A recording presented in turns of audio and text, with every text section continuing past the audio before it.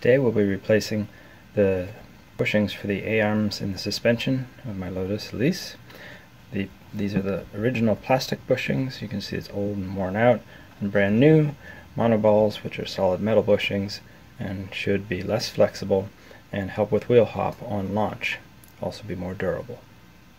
So first we're going to do the upper A-arm. So the first step is to bend back the tab washers on all the bolts. You can see this one I've already bent back. The rearward bolt is pretty easy. You just get a wrench and a socket on that one.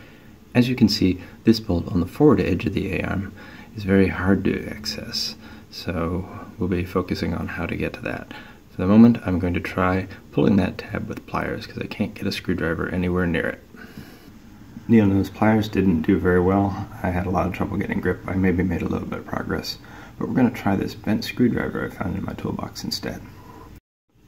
Alright, I got a little bit of progress with the bent screwdriver, but with the angle on it I'm having trouble getting it flattened all the way. I'm going to search for something else to finish it off. Alright, and so what finally did the trick was this pry bar, which was stiff enough and strong enough that I could get it in there and just push sideways once I had the tab bent out a little bit.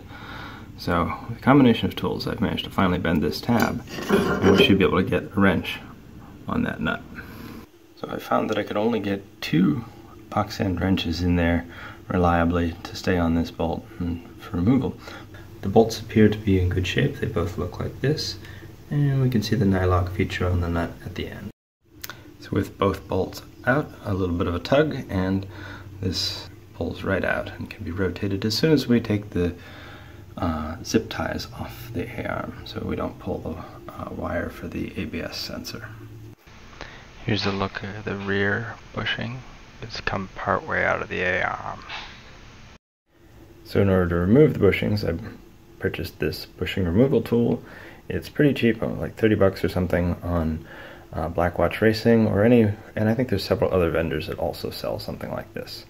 Having the proper tool is almost always a good idea, so I recommend it. Here's the proper assembly of the bushing removal tool for removing a bushing.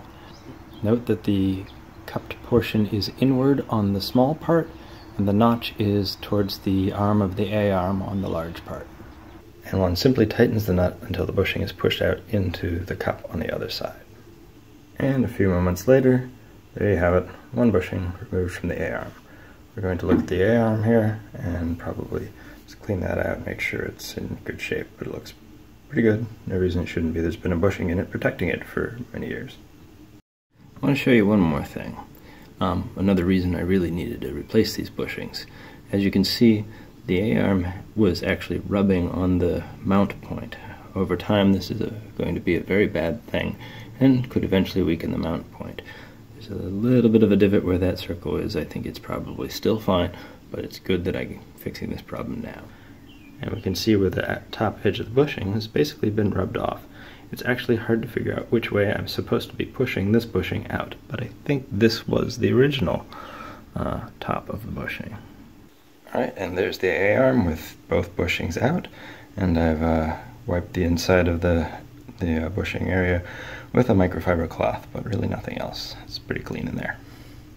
And here are the monoball solid bushings that will be put in to replace it. They've been in the freezer all night so that they can be as small as possible and fit in more easily. This is an image of the tool inserting a monoball into the A-arm. The original tool had a little bit of a problem with this. It comes with an 8.8 grade bolt, and that bolt is insufficient to really push in this type of monoball, because it's a pretty heavy interference fit. So I replaced it with a 10.9 bolt after I found the 8.8 bolt stretched and bent a little.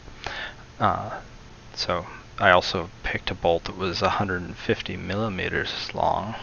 The bushing on the forward lower rear of the A-arms is actually longer, and so 150 millimeters allows you to handle all of the bushings.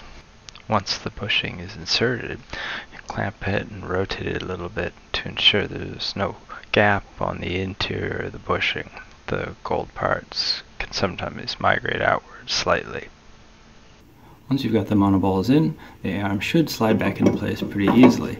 If it doesn't, it probably means that one of these brass things here is wandered out and needs to be pressed back into the monoball. And so there we have it.